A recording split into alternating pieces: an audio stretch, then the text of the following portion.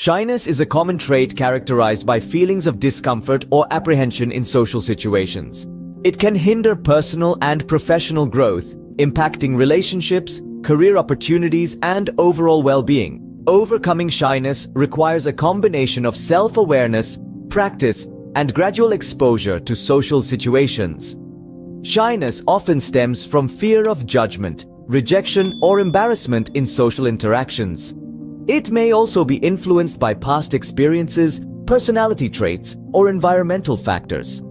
Shyness can manifest in various ways, such as avoiding eye contact, speaking softly, or withdrawing from social activities. To overcome shyness, there are several problem-solving processes and procedures that can be followed. First, self-reflection and awareness are crucial.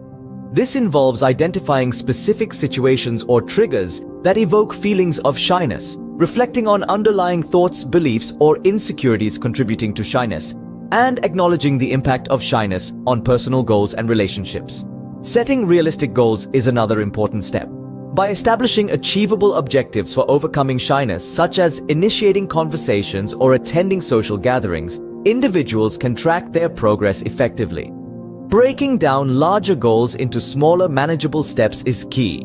And celebrating successes and learning from setbacks along the way is essential. Building self-confidence is a vital aspect of overcoming shyness. This can be achieved through practicing positive self-talk and affirmations to boost self-esteem, engaging in activities or hobbies that showcase strengths and talents, and challenging negative perceptions or assumptions about oneself through evidence-based thinking. Social skills training is also beneficial. Seeking opportunities for social skills development, such as workshops or therapy sessions, can help individuals learn and practice active listening, assertiveness, and effective communication techniques. Role-playing scenarios to simulate real-life interactions can also build confidence in social settings.